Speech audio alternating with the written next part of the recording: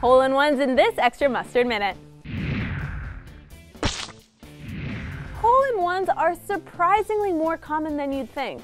150,000 of them are made each year. Of course, that's out of an estimated 490 million rounds of golf, so maybe it's not that common. But anyway, Wednesday, we got to see not one, but two aces. During halftime of the Heat Bulls game, pro golfer Matt Kuchar nailed a shot from half court. You gotta love Matt Kuchar playing in the Durant Open this week. Trying to put that in for charity, and he does. He shoots, he scores! Maybe he should just try to get the ball in on one shot every time. But earlier in the day, 11-year-old Taylor Crozier hit a hole-in-one on the very first tee shot of the inaugural round at Tiger Woods' new par 3 course.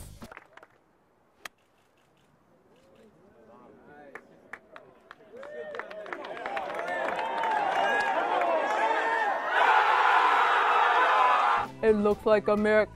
It's in the hole! It's in the hole! I'm not sure which of these shots is more impressive.